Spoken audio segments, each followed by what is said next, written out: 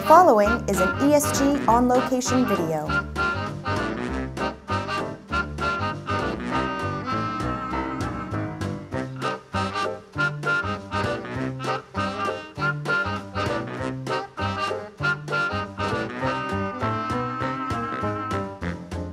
ESG recently attended EMC World.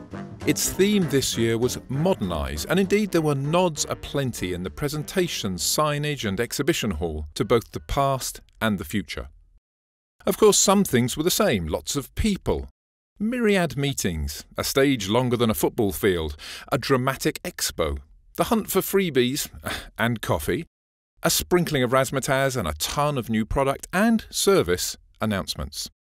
But there was change too. Michael Dell front and centre, of course, with Dell items as door prizes. Joe Tucci in jeans, and then photo ops as the industry patriarch took a bow.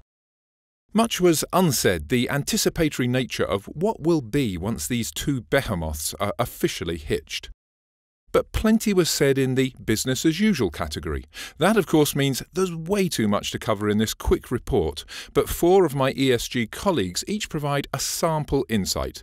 Here's our report from Vegas. It's springtime, we're back at the lovely Palazzo for another EMC World. Usually there are big banners as you go into the convention centre, but you can see this year in front of me on the floor is like a floor banner.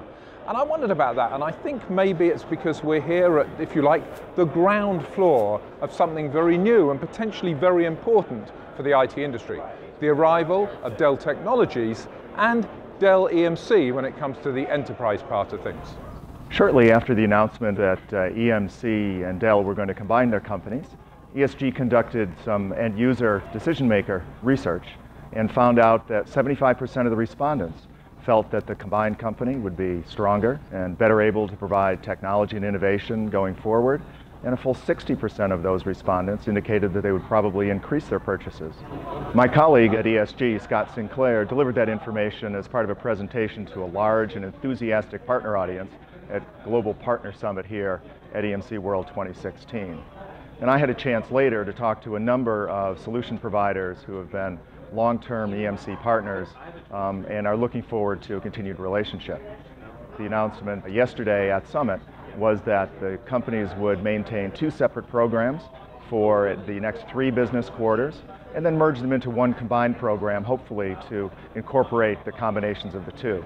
The caveat is that it will take some serious execution on the part of the parts of the company and coordination to bring all those things together. And if there was a reservation on the parts of the partners, it was the ability to execute that and navigate through that carefully over the next 24 months or so. Having said that, a lot of enthusiasm in the room here today, and partners looking forward to the benefits of the combined company. On the storage front here at EMC World, we have seen a tremendous amount of innovation across a breadth of portfolio. But I think one of the interesting things that stood out to me is when you look at innovations and announcements like Unity or their Project Nitro, which is an all-flash Isilon array. What we're seeing is EMC shoring up what was their soft underbelly. Essentially, the areas where competitors saw EMC as having a weakness, as being vulnerable, EMC is continuing to innovate in these areas that were once seen as prime targets, which is critical because if you think about it, as much as EMC would like to talk about this digital transformation, this move to the third platform, at the end of the day, it's those product sets that are driving the share of the revenue, which is going to be critical as they transition over to Dell Technologies. I'm standing here in the EMC World Solutions Pavilion in the midst of the modern data center, an array of big iron behind me, but I want to talk about something smaller but packing a really huge punch. The DSSD D5 has the potential to be a very, very disruptive solution offered by EMC, and it really shows their vision and why they're a leader in storage. Using brand new technology, it's very early, very on the bleeding edge, but providing a very, very useful solution to customers, and definitely worth taking a look at. I've been interested to see what they're going to do with some of the software assets, particularly in the area of big data and analytics. There's quite a bit to play with here. The Dell Software Group, they have a lot of database management tools. There's Statistica for analytics. Of course, on the other side of the house, Pivotal has quite a bit to bring to this space with Gemfire, Greenplum, their Hadoop distribution.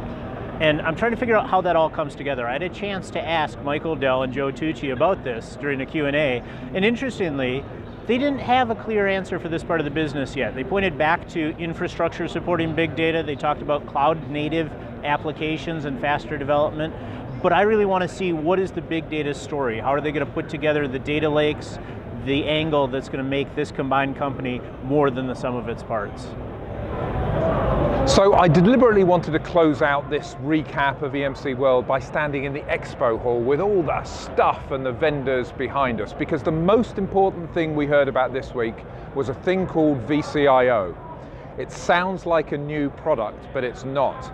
As the two companies come together, Dell and EMC, they have this thing called VCIO, the Value Creation and Integration Office. Just think about that very deliberate naming for a second.